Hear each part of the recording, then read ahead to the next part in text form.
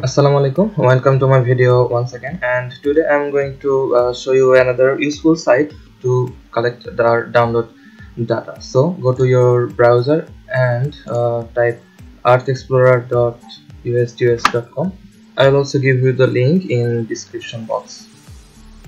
Okay, here select a geodetic method. Okay, first of all you have to log in here. The registration process is very simple, so I am not showing it to you. It's very simple to register. Okay, so first I have to sign in. I already have an account.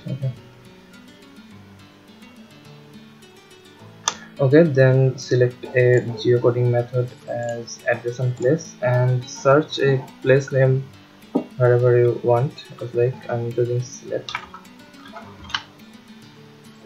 show. Select Bangladesh. Okay, and next go to data sets. Okay, here you can see you can download many data from here, as like digital elevation, and you can download digital elevation data from here, and Landsat 8 imagery also. Okay, go to the data you need and select a data and go to results. Okay, to show footprint, click here, and this will show what coverage, what area it covers, and you can see the data you are downloading. It is showing here. To download, you have to log in first, otherwise you can't download the data.